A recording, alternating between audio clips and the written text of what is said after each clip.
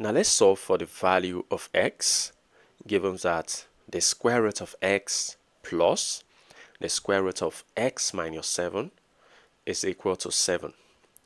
Well, our first step will be for us to move the square root of x to the right hand side so that we are left with the square root of x minus 7 on the left. This is equal to, we have 7 on the right already, and as the square root of x crosses to the right, it becomes minus the square root of x. Now our next step will be for us to square both sides in order to get rid of this square root.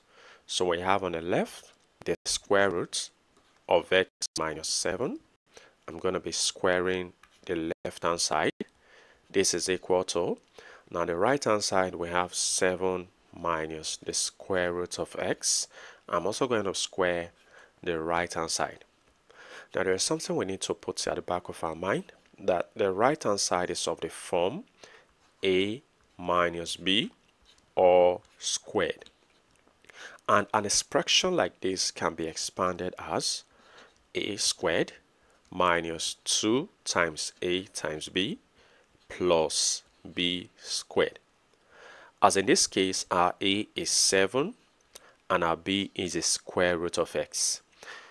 So on the left, you notice that this square cancels out the square root, so that we have x minus 7 to be equal to, now expanding this in this form, we have 7 squared minus 2 times 7 times the square root of x, and then plus the square root of x squared. And now simplifying further, the left hand side we have x minus 7 to be equal to 7 squared is 49 minus 2 times 7 times the square root of x is 14 root x plus, now notice that this square cancels out the square root, leaving behind x. Now notice that I have x on the left hand side, I also have x on the right, which can eventually cancel out.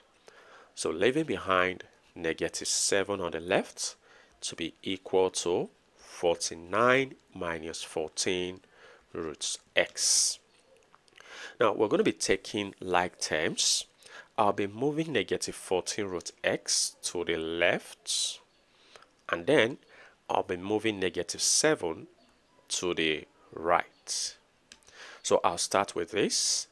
As negative 14 root x crosses to the left, it becomes positive 14 root x. This is equal to, now on the right hand side I've already got 49, and as negative 7 crosses to the right, it becomes plus 7.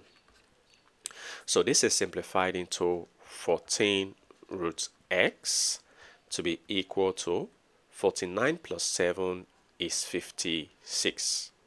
Now our next step will be for us to divide both sides by 14. So I'll divide the left by 14. I'll also divide the right by 14. Now notice that 14 can cancel out 14, leaving behind the square root of x to be equal to 56 divided by 14 is 4. Now to get the value of x, I have to square both sides. So I'll square the left, I'll also square the right. Now notice that this square cancels out the square root, leaving behind x to be equal to 4 squared is 16. Now let's check. So we're going to be checking if the value of x equal to 16 is a solution.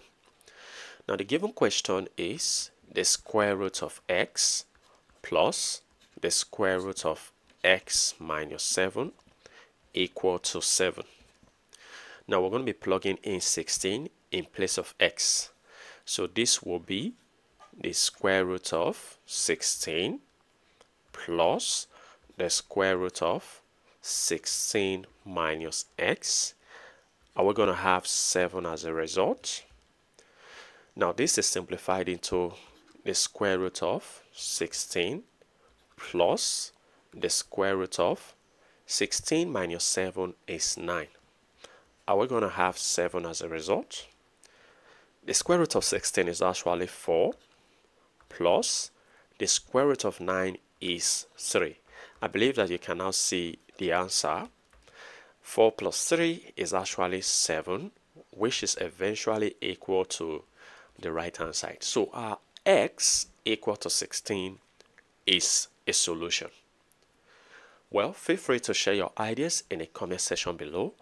And if you enjoyed this video and have learned something from this video, go ahead and give this video a thumbs up. Subscribe if you haven't. Turn on the notification bell so you don't miss my upcoming videos. And like I always say, until next time, take care.